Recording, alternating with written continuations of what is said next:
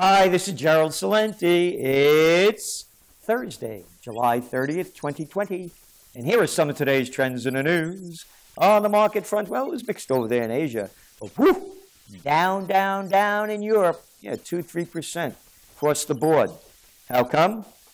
Well, because the GDP in America fell just 32.9%.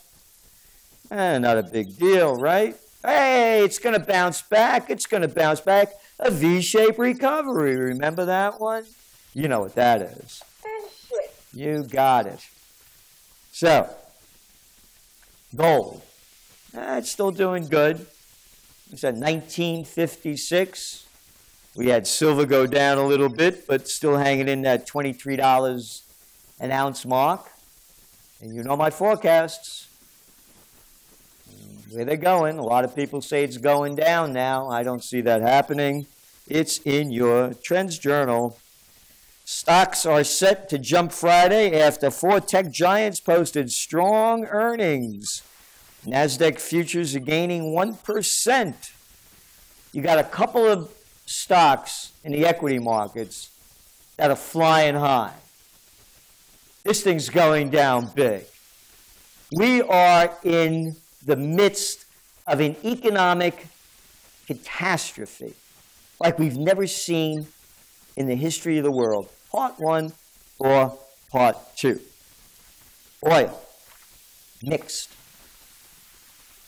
U.S. economy shrank in the second quarter by the fastest rate since the government began tracking of gross domestic product after World War II. Realize how serious this is? The markets were down 500 points today, maybe a little more, but they only closed down a little over 200. Down about 200 something. The equity markets have nothing to do with reality. We've been writing about it on and on and on. The facts are in your Trends Journal, and Gregory Mannarino has been updating it in very, very smart ways with a lot of valuable information so that you could prepare for the future. Because here we go. You ready? This is how good it is. Hey, Visa. Oh, Visa, yeah. Profits decline as volume drops. Yeah, the largest U.S. card network said payment volume fell 10%. Credit card payment volume dropped 20%. Boeing sets deeper cuts after big loss. Boeing Company on Wednesday outlined plans to slash more production and jobs. The U.S. plane maker lost $2.4 billion in the second quarter, on and on and on. Oh, coin shortage in pandemic revives hopes to end penny. Yeah. So, they're talking about getting rid of the penny. Other countries have done it. Getting rid of cheap change. But it's a bigger story than this. We're going digital. From dirty cash, you don't want to touch that stuff. Oh, touching credit cards, by the way, as we've written in the Trends Journals, the facts show, it's much filthier to handle those things than cash. But we're going from dirty cash to digital trash. Fed pledges stimulus as outlook dims.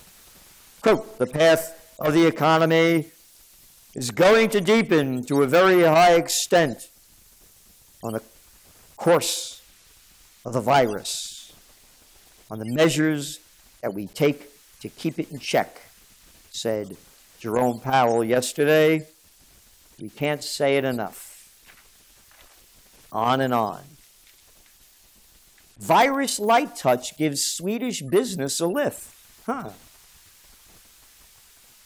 Options vary on extent to which bumper set of numbers is down to the country's public health exceptionalism, whatever that means. What we're saying here is Sweden didn't lock down. The death rates in places like France and Spain and Italy are way worse than Sweden. Oh, yeah, but the other Nordic countries did better. Yes, so what? Hey, They locked down Michigan. About 10 million people, same as Sweden. They only have about 1,500 more deaths than the Swedes do. And they're locked down. Hey, how about that place called Belgium? Oh, they got a lot more deaths than Sweden, and they only have 1 million more people. Again, they keep bashing Sweden, but the facts show they didn't lock down, and their economy is not going down. The people aren't in misery like they are in so many other countries. Starbucks posts its worst loss in years. Sales only plunged 40%. People go to that place and play important on their computers and drink that coffee. Bitter as bitter can be. Hey, think for yourself. We're going to have more drive-ins. This drive-in stuff isn't going to pick up for lost business. Closures cost also dent McDonald's profit. The closures and the costs that they're doing to keep the places open. Let's see. The burger giant said global same-store sales fell only 24%. Hey, but that stock market keeps going up. All right. Pandemic lockdowns clipped sales at Gucci. From McDonald's to Gucci, you got it? Let's see what they say over here. Gucci's revenue fell only 34%. And how about that LVMH? Profit slide as closing luxury stores increases. Revenue fell 20%. Profits fell 84%. Nissan annual loss forecast to surpass $6 billion. And the market's going up. The market's going up. You're pumping in more cheap money. The whole thing is rigged. L Brands to lay off hundreds.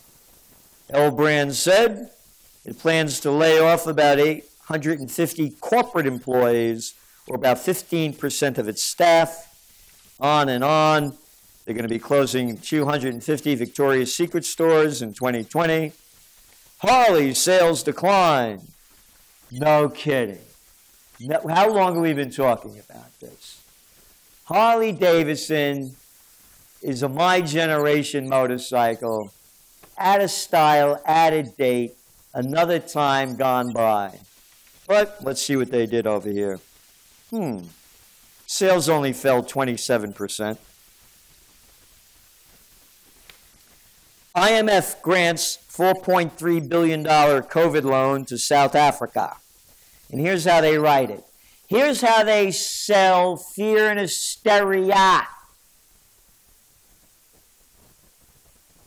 South Africa is battling the biggest coronavirus outbreak in Africa.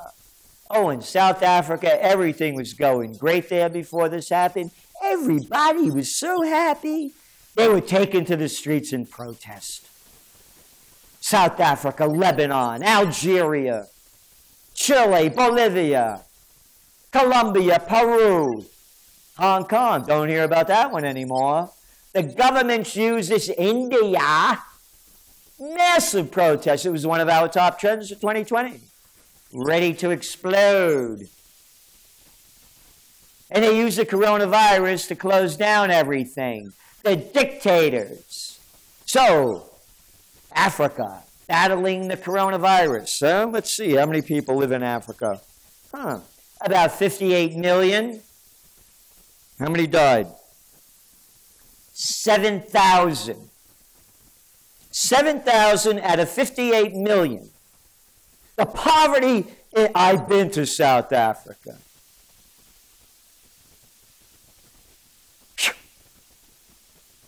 And you're telling me 7,000 people and you're locking down the joint? And now they're borrowing money as this thing was going down the crapper before. And they're not going to be able to pay it back. That's how they sell the fear and hysteria. That shows you perfectly. Oh, 7,000? But we love Andy Cuomo. We're low-life, slimy prostitutes. We are little liberals. We love Andy Cuomo. We bend down and take it. Hey, how many people died in New York? Oh, he did a great job. Oh, 32,500 out of a population of 19 million. 58 million in South Africa. 7,000 deaths. Calm down, Celente. Calm down. We are low-life scum. And we love who we love because we're cowards and we follow their orders like little lowlives that we are. The little commie liberals, they're not liberals. They're between Bolshevik and fascist. How come nobody's calling them out? I'll tell you why. That's why you subscribe to the Trends Journal. Remember, do what you can. Tell all your friends. Subscribe to the Trends Journal. Keep truth alive. We put everything we have into doing this. And we need your help to make it bigger and not better, because we always make it the best we can. Fewer workers are returning to their office. They estimate in New York is dark and dead. They're looking about 10% of the people return to their offices. 10%. You got it? Virus is crushing shops that lasted generations in New York, New York. The little people are getting crushed everywhere. And who started this? You know who started this. I said who started it. When the virus first hit the USA, where did it hit? Washington State. Who did it take out? Kirkland, Washington.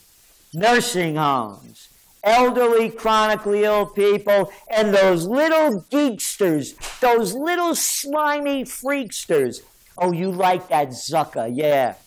Well, Zuckerberg, Zuckerberg, Greenberg, Iceberg. What's the difference?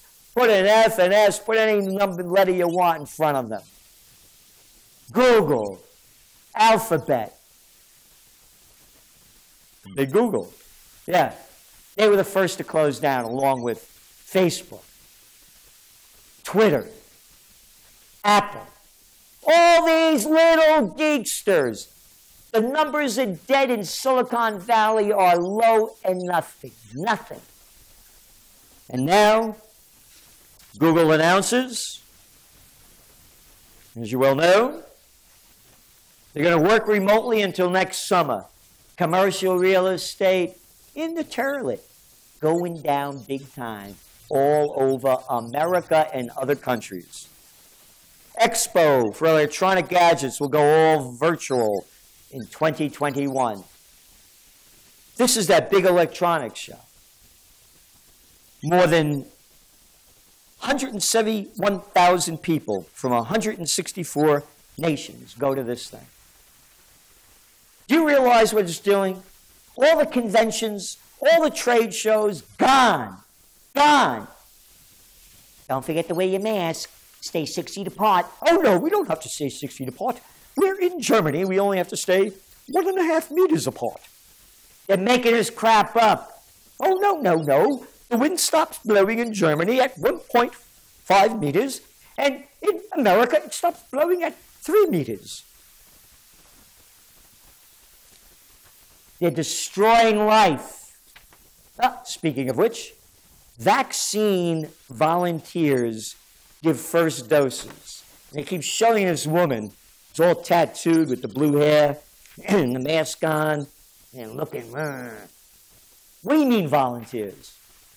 Oh, yeah, shoot me up for free. I don't care what it does to me. 30,000 people to get shot up as a volunteer? You're getting paid to do this?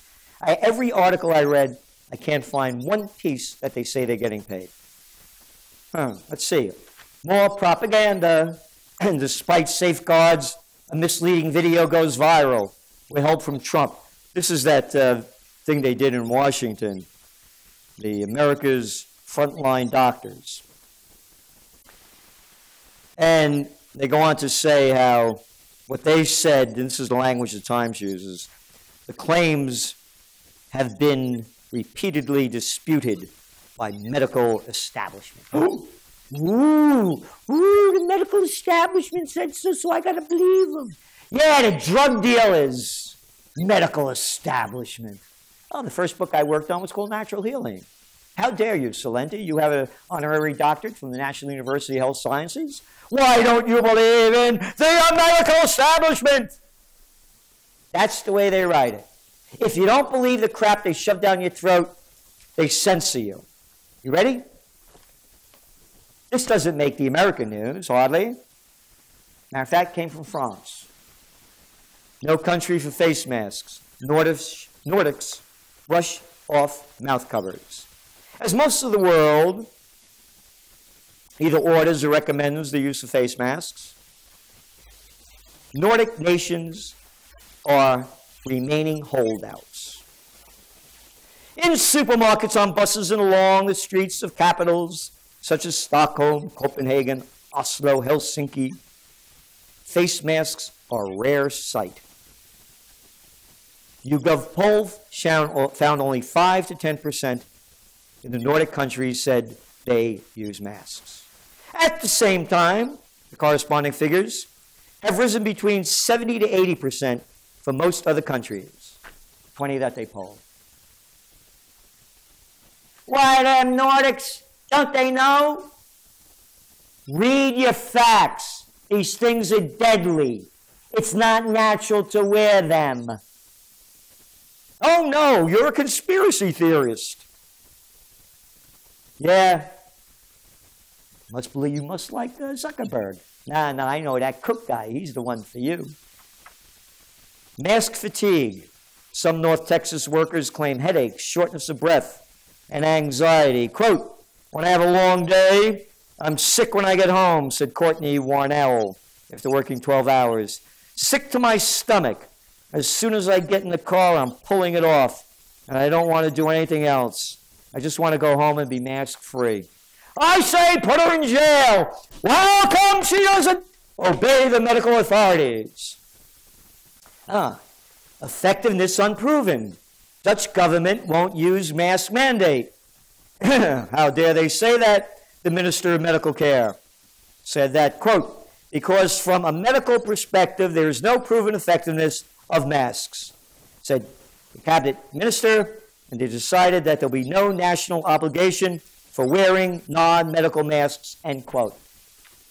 Why, you saying fraudulent Fauci is a disgusting little piece of garbage crap liar like all the rest? States save thousands of lives by closing schools in spring, study says. And then you read the study, and the study proves nothing. Because, here you go, Wall Street Journal, not a conspiracy theory. Are you ready? They go on to say, COVID-19, according to the Centers for Disease Control and Prevention, you ready? 3 times as many children died of the flu between February and July than died of COVID-19. Don't put them back to school. They did in Sweden. Don't have a big death rate, do you, of kids down. Other places are open up around the world, but we're not going to do it because we are the cowards of America. We love Cuomo. We salute Gruesome. Down to Whitmer. How about Abbott and Costello over there in Texas? One little freak after another, and the people march to the orders. And then, finally, we have over here, next to finally, 2 teens among 7 dead in 15 shootings on Sunday in New York, New York. Violent crime is escalating off the charts. Through July 26th, the city has recorded 745 shootings. 745 shootings. Only an increase of 73% from last year. When people lose everything and have nothing left to lose, they lose it and they're losing it. Think of it.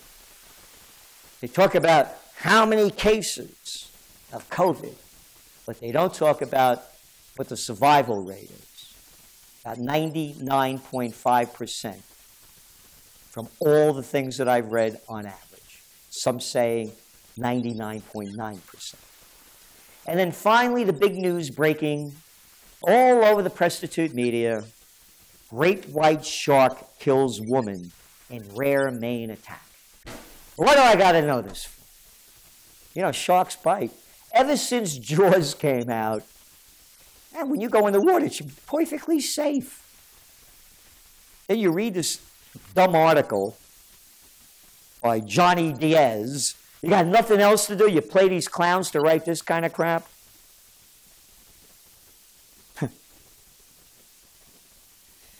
Attack files had linked only one recorded unprovoked shark attack in Maine since 1837. That's the stupidity that they put out there. And that's why you subscribe to the Trends Journal. What's going on, what it means, and what's next. And what's next is, stay tuned. This is Gerald Salenti, and that's some of today's trends in the news. The COVID-19 war has changed the world, but who's prepared? What's next? It's in your Trends Journal. Trends Journal subscribers are prepared. Subscribe to the Trends Journal. Read history before it happens. From the world leader in trend forecasting.